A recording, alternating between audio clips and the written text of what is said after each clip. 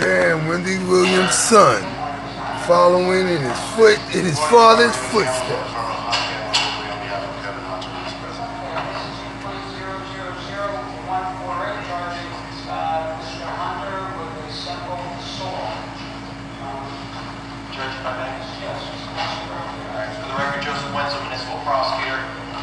Judge, I've had an opportunity to review this matter, and I've also had the opportunity to talk to Mr. Hamlin. The state needs some additional time to just review some factors involved here as we would in any type of case like this.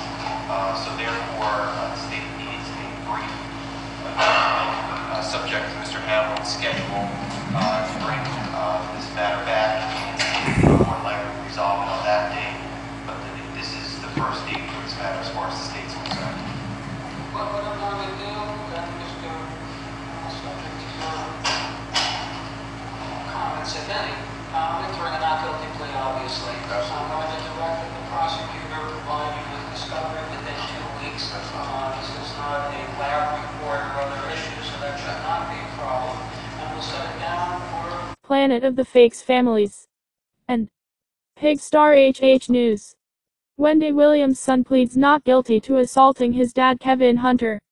Wendy Williams' son Kevin Hunter Jr. has pleaded not guilty to assaulting his dad Kevin Hunter, according to multiple outlets. Kevin Jr., 18, appeared in a New Jersey courtroom on Tuesday for his arraignment after he was arrested last month, TMZ and Page 6 reported. He entered a not guilty plea, according to TMZ. Kevin Jr.'s attorney Ray Hamlin tells People he is looking forward to resolving this case favorably, and believe that the case will be resolved in that manner, so that my client can enter into his sophomore year of college with no distractions. He also told TMZ that Hunter has no desire to bring charges against his son. In addition, Kevin Jr. may qualify for a statewide conditional dismissal program to clear his name, TMZ reported. However, he must remain out of trouble, the outlet reported.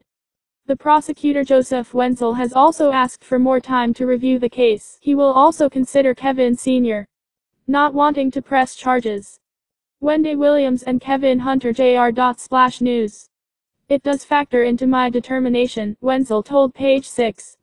But at the end of the day, I have to make the call about what's in the best interest of justice. Kevin Jr. will appear in court again on July 9th. A spokeswoman for the Essex County Prosecutor's office in New Jersey confirmed to People that an incident took place at 9:50 p.m. on May 21. Kevin Jr. was charged with simple assault, according to the spokeswoman, following an altercation in West Orange.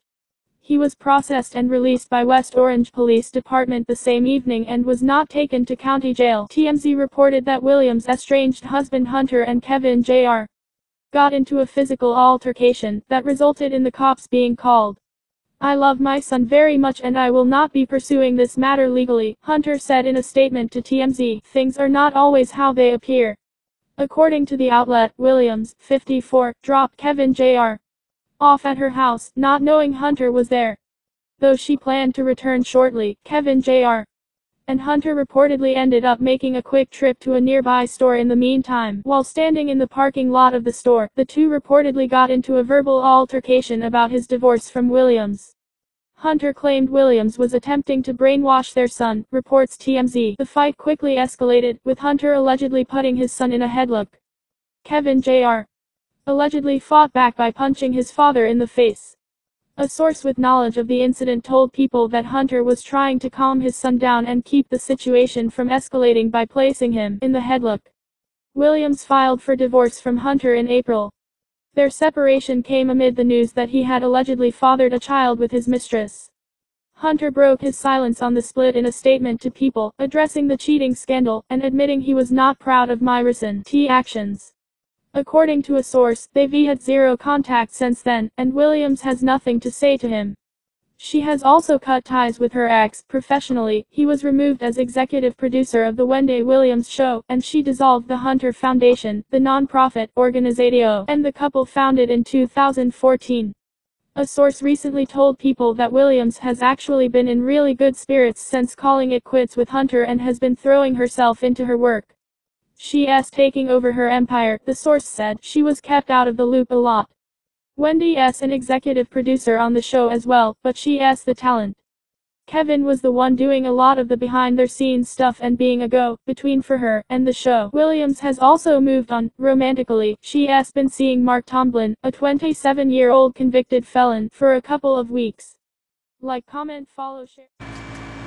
Wendy Williams stepped out hand-in-hand with her son Kevin Hunter Jr. on Thursday, just days after he was arrested for assaulting his father, allegedly. The duo were headed to a gala in Washington, D.C., and looked to be in good spirits despite the rainy weather and the drama of the week. The Williams wore a long black wrap dress with a matching coat and stayed comfortable in a pair of slippers.